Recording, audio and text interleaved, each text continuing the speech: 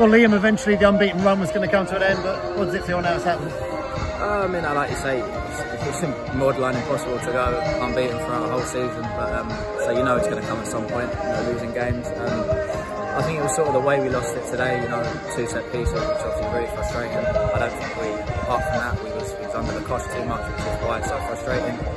Got ourselves back in the game as well, but yeah, I mean, had to come at some point, and now it's come now, and now we can turn our attention to Saturday. Do you think the result was fair, or do you think you were hard done by?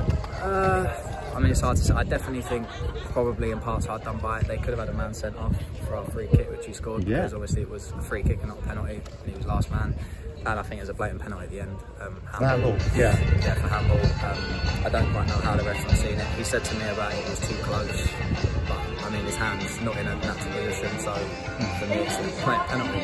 It's a bit more of a penalty than last week's, wasn't it? But yeah, he's not give it, and obviously then they've got one at the end when we're trying to go for, you know, get one, so it doesn't really tell the story of it. But yeah, I think we were a bit hard done by, but I don't think we was good enough for the pitch.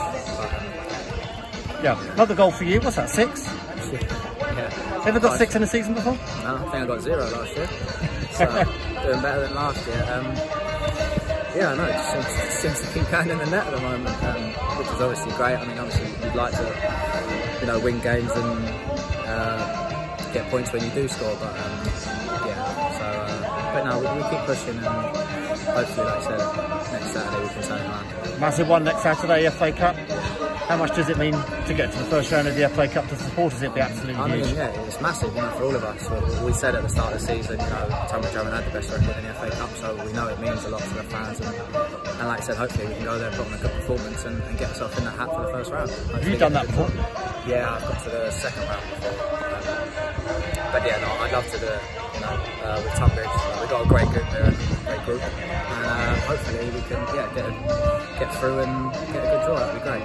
So one of our few players who's played in the first round, what is so special about that day? What about the incentive? I just think, you know, like I said, with the fans, it brings everyone together. You know, home or away.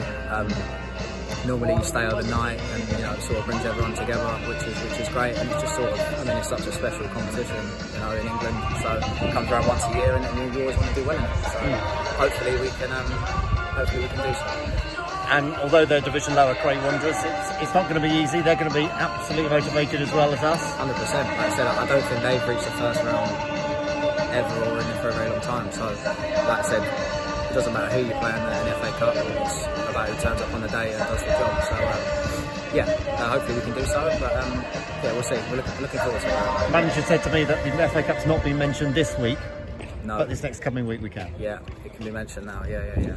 Like I said, all focus turns towards it. A good week in training and be ready to go on Saturday. Yeah. Okay, bad luck today. Best luck next week. Thank you.